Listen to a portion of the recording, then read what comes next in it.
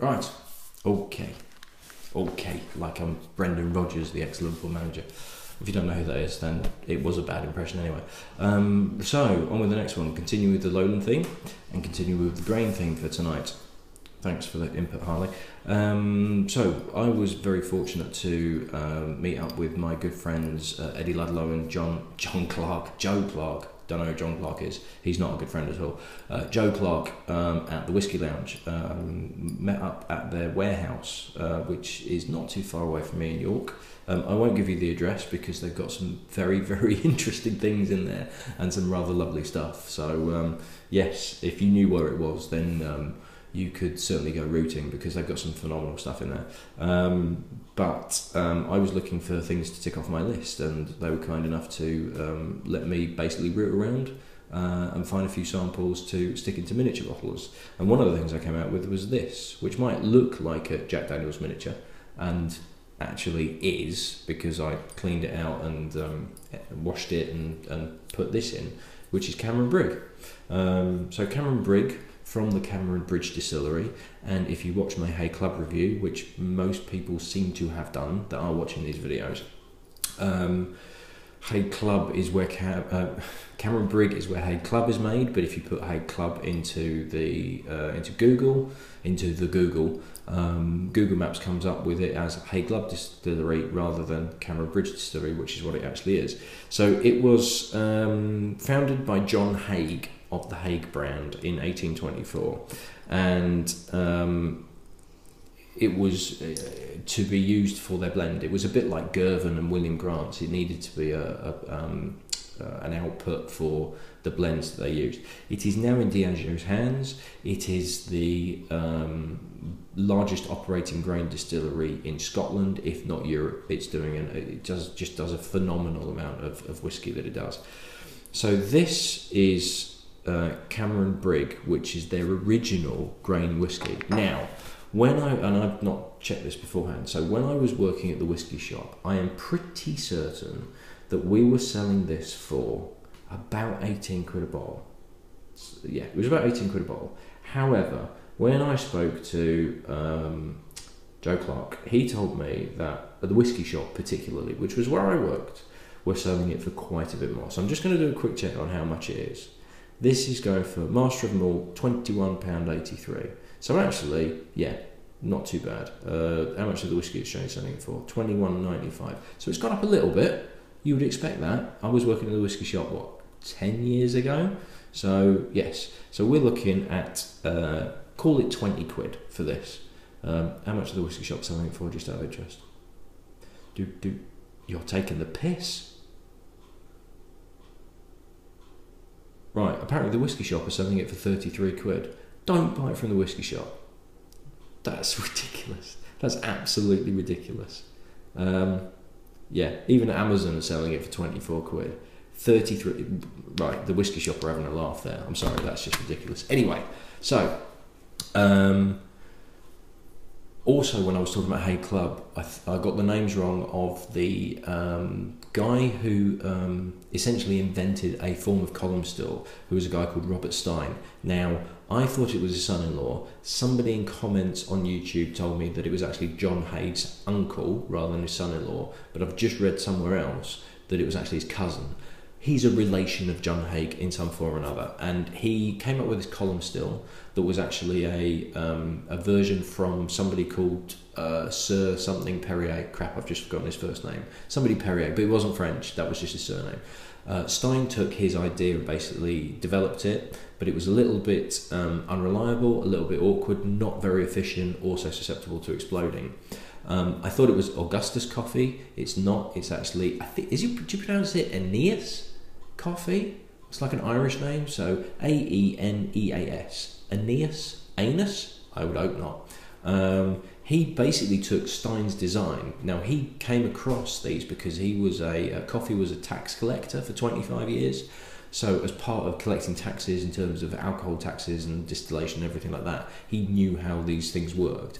And essentially took Stein's design, added 2 pipes, patented it himself, and that was the one that took off. And that's what the design basis everybody uses today for column stills, grain whiskey distillation, all of that malarkey. So, I have some Haig Club left. Fortunately, I've got a tiny little bit left, which I kept just in case I did come across some Cameron Brig. Unfortunately, the guys at the Whisky Lounge had some. So what I'm going to do is I'm going to try Cameron Brig on its own. And then I've got my separate little glass here, which, okay, isn't a Glencairn glass, but is as close as I'm going to get, rather than putting it in a pint glass, to do a direct comparison. Because as we know, Haig Club is going for 45 quid. Oh, an announcement, there's going to be a new Haig Club coming out. Beckham's Haig, I think it's called. Can't wait for that one. Really looking forward to it. I'm imagining it's going to be absolutely fantastic, full of flavour and really good value for money. Yes, yes it is. And what I'm going to do is I'm going to do a direct comparison with Cameron Brig, which is half the price, even with the price increase, unless you buy it from the whisky shop. And it's made at the same place, kind of with the same stuff. So, let's see what Cameron Brig's like. Because like I say, when I was working at the whisky shop, I used to really enjoy selling this. Because for 18 quid, people were coming up and asking for blended whiskies and things like that. And it was like, actually, why don't you try this? You know, you're not going to find this everywhere. And it's unusual, it's a single grain, rather than a blended whiskey, which is grain and malt. And you're not going to get single malt for 20 quid, or under 20 quid, let's face it. So, you know, why don't you try this? We used to sell loads of it. So, I'll do a straight comparison just in terms of the colour, because I have got enough to do with the Haig Club. So, there's your Haig Club, whether you can put that up. And my hand's in the way, sorry. I really don't, I'm going to drop it on the floor, aren't I? There's your Haig Club. So, you might be able to see that there is quite a distinct colour difference between the two, whether you can actually see that or not. Now, it's entirely possible that this has just had more colouring than that's added in. But to be honest, that looks more appetising, which is probably why they're putting the colour in it. So, now, having just had the black barrel, which was quite sharp but very, very juicy, and like blackcurrants and blackberries, this is a bit softer. It's still got a bit of a juiciness to it, but it's not quite as intense, and it's not as brambly as the black barrel was just before now. But there is a nice juiciness to it. It's a little bit more metallic, it's a little bit more coppery. It's not entirely unpleasant though, it's just a bit more edginess on the nose, and it's a little bit rougher. Not rougher's kind of giving it a disservice. It would put more people off that didn't like that type than the black barrel would. And it's a little bit lighter as well. There's a little floral element in there though.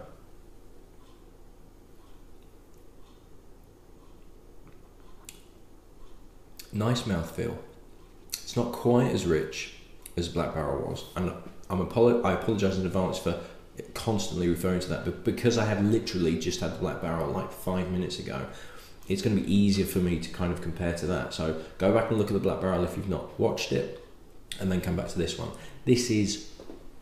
It's lighter, it's slightly thinner, but that's not necessarily a bad thing.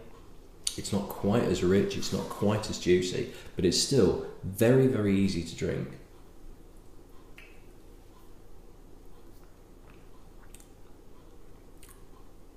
There's a soft sweetness to it. There is a slight floral element. There is a bit of juiciness to it, but it's not quite as candy juicy. It's not quite an Opal Fruits or a Skittles or a Starburst, or it's not quite as sweetified as that Black Barrel was. It's very pleasant to drink. It's very easy to drink. It goes down a treat. The finish isn't that long. There's a little bit of kind of hay in there as well.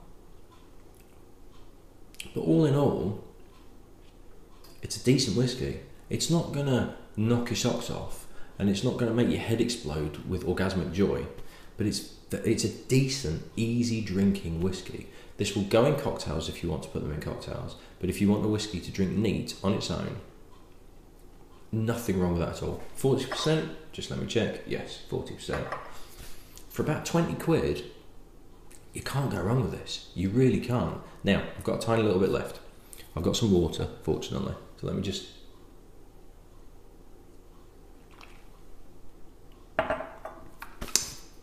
Now, Haig Club.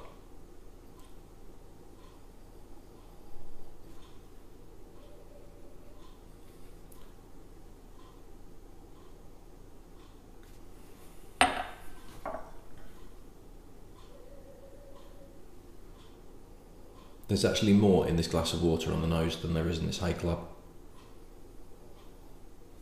I know it's quite a wide rimmed glass, but there's very little there. There really is very, very little on the nose. There's bags more on here, bags more on the nose. There's a bit more fire, there's a bit more alcohol on there. But there's juiciness, there's some black currant, there's some blackberry. Yep. Nothing there. And there's more Haig Club in this glass than there is Cameron Brig in here.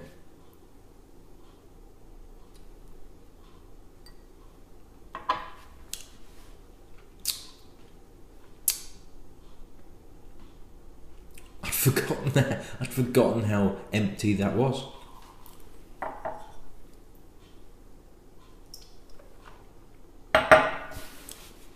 There's more flavour in that glass of water.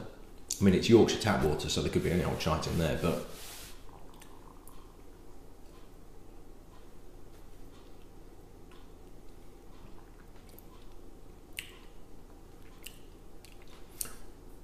it's soft, it's got sweetness to it. There's depth, there's richness. There's a bit of a metallic edge, which might put some people off. I'm going to have to...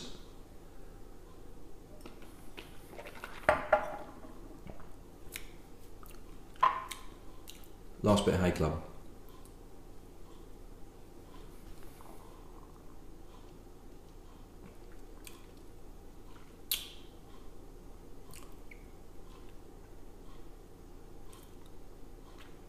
It's an alcoholic drink.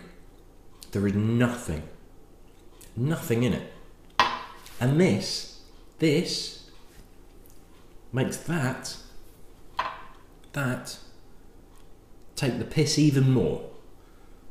Because this is made at the same place, exactly the same distillery, quite possibly with the same ingredients in the same way. And it's over half the price. Under half the price. It's under half the price. It's over 50% less. That's what I meant. 22 quid, 20 quid if you can find it somewhere. 45 quid. 2 bottles of that. 2 bottles of that for one of those. And a fiver left over to get yourself a pint. Or 2 pints, because if you live in Yorkshire. Not if you live in London, that will probably get you half a pint of fiver. That is absolutely ridiculous. It's a joke. It's beyond a joke. It's everything that's wrong with some parts of the whisky industry, in that it's about packaging and style and fashion and famous people and marketing and just utter bullshit. And it's not about what's inside the bottle. It annoys me even more now, because I was hoping that it was going to taste exactly the same. I was hoping that it was going to be at least comparable to it, to be able to say, well, okay, yes, Cameron Brig's half the price, but it doesn't look as good, it's not quite as fancy, but the whiskey itself is okay. I wanted to give Haig Club a second chance, to be able to go, right, it does actually taste the same as Cameron Brig, and I like Cameron Brig, so okay, I can't really argue. There's nothing. That's side by side. You've just seen me drink one after the other. Like I say, there is more flavour and aroma in this glass of tap water than there was in that Haig Club. It's just that with a bit of alcohol added in, and I could sell that for 60 quid if I put it into a fancy black bottle that looks like perfume. Ridiculous. Utterly ridiculous. Get Cameron Brig for 20 quid. Get 2 bottles of Cameron Brig for 20 quid.